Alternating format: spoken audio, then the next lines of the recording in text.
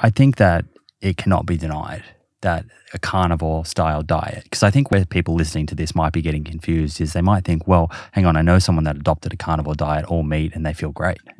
And so I've seen that as well, and I think that you'd be a silly, foolish person to deny that there are certain people out there who are achieving at least short-term benefits in removing some plant foods and probably a lot of ultra-processed foods from their diet and going to a sort of all carnivore or very animal-based diet. And I think that this is actually completely explainable in the literature.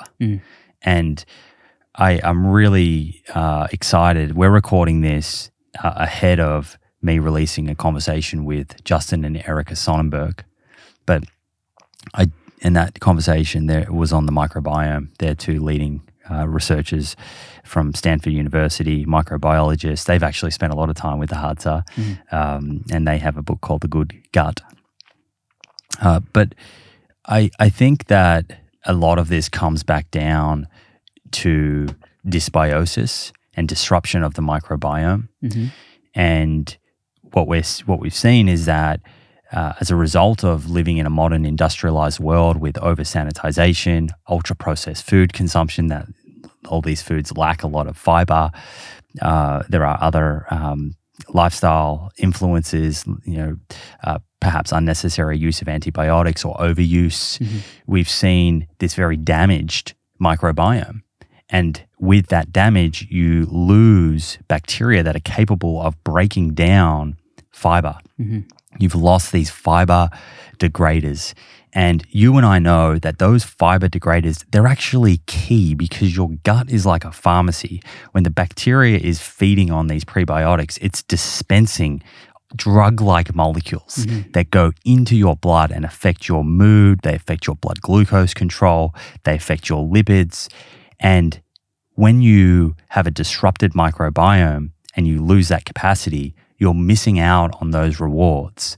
However, we also know that if you have the disrupted microbiome, just putting in a whole lot of fiber and plants may not fix it for a lot of people. And it might actually increase inflammation. And we know that from a recent study, the fermented versus fiber food study, where a certain percentage of people adding fiber to their diet, it actually made them worse. And you might rev up inflammation.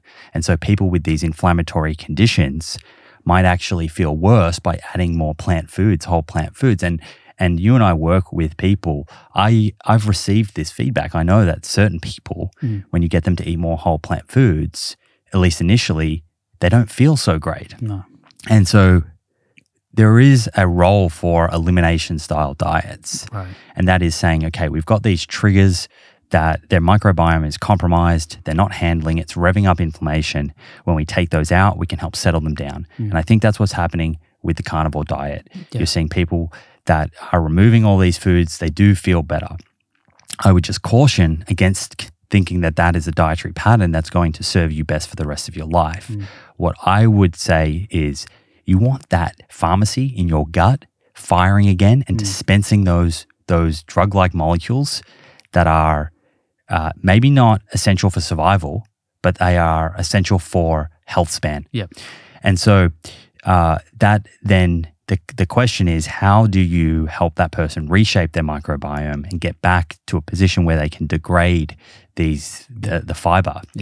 And I think that's a really fun and interesting area that we need more science to explore, so we know what are the best protocols. Is it that they need certain probiotics, or do you introduce fermented foods first? Or do you introduce polyphenols, which we know act as prebiotics but maybe aren't as fermentable and cause bloating and gas, and trying to structure a program that allows them to get plant diversity back into their diet. And so my message to people would be, you may have experienced benefit on the carnivore diet, you may have friends that have, but think about it as an elimination diet. There is a very logical explanation for why you would feel better. But based on all of the science we have, eating those foods at a high exposure level long term is probably not going to serve you well in terms of colorectal cancer risk, cardiovascular disease risk, dementia, and so on.